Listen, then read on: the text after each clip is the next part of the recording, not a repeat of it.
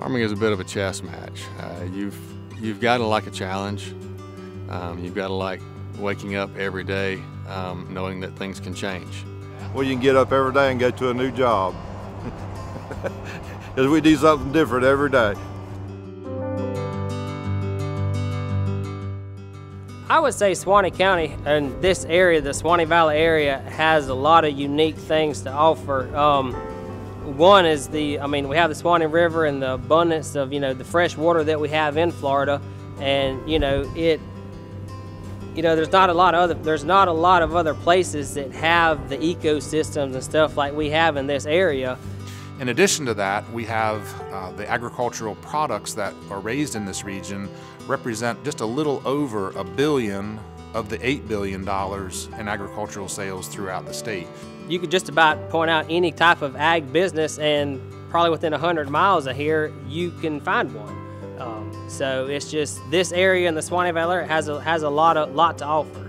A lot of times folks think of maybe South Florida as the area where the majority of the farmers would be, but in terms of sheer numbers, this is the area where the majority of the farmers reside. The fact of sustainability and farms being passed from generation to generation, that doesn't happen by accident. That happens by people taking care of the land and the environment that we work in. I'm 5th generation here, so there must be something good about it, or we wouldn't be still here.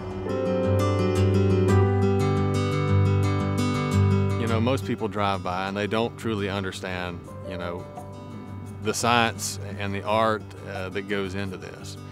And it's important to understand that there's more than just fertilizer being spread or seed being planted, that the detail in terms of planting varieties, plant populations, when to spray, when not to spray.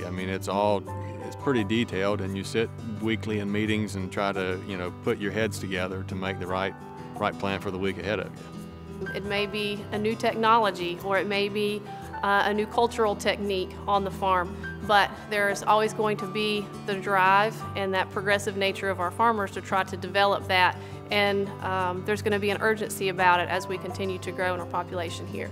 And so that is a challenge, and that's what we're going to need to work on in the future.